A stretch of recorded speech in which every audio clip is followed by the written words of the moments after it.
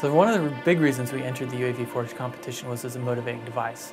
Nothing like a competition to help spur people to be inventive. Was there a Swiss Army knife type device that would solve all their problems? And the real answer was there was not. Hey, this is Curtis Humphrey in SwiftSight. Yeah, we've got about a 300... It's relatively cheap because we're utilizing a lot of various components that exist out there. So we're leveraging the best of the industry.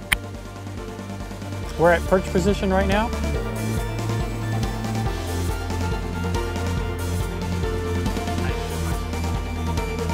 We've got winds gusting between 5 and about 15, so we're doing pretty well in the wind. So we can land vertically, but we may not be able to land exactly where we want to. So how do we get the camera to where it needs to be? Well, wheels. So we incorporated wheels into the platform so we could just land quickly and quietly on the building and then silently roll up to an edge.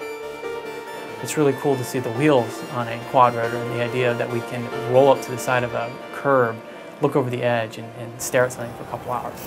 It's amazing what the capabilities we're incorporating in such a small package. We really want to be that zero configuration, boom, it's out there, helping those guys before they can practically get out the door.